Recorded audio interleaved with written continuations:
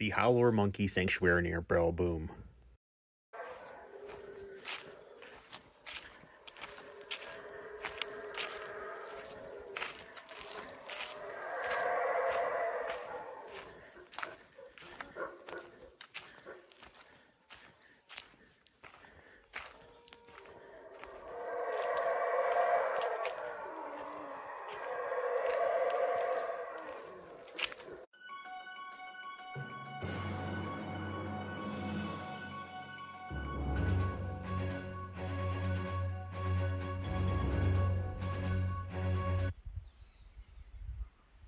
After being in El Pilar and hearing a howler monkey, I really had to see what one looked like for myself.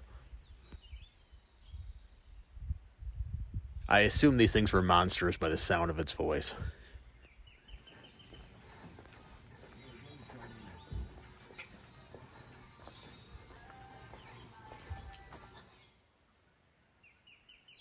Female, an infant baby, and a dominant male.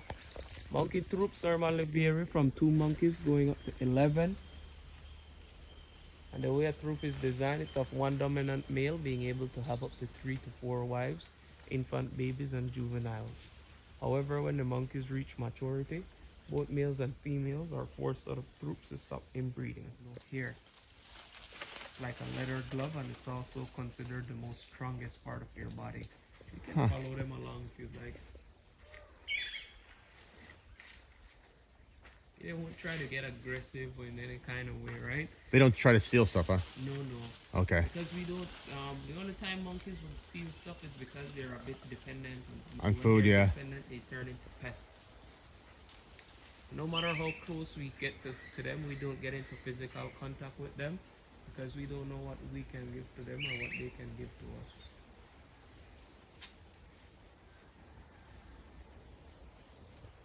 They're 100% vegetarians.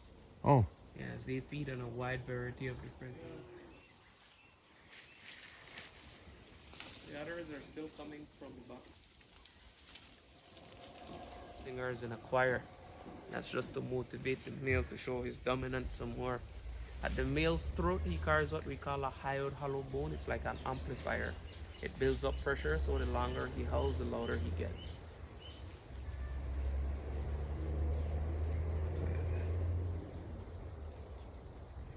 Yeah, they're beautiful looking in there.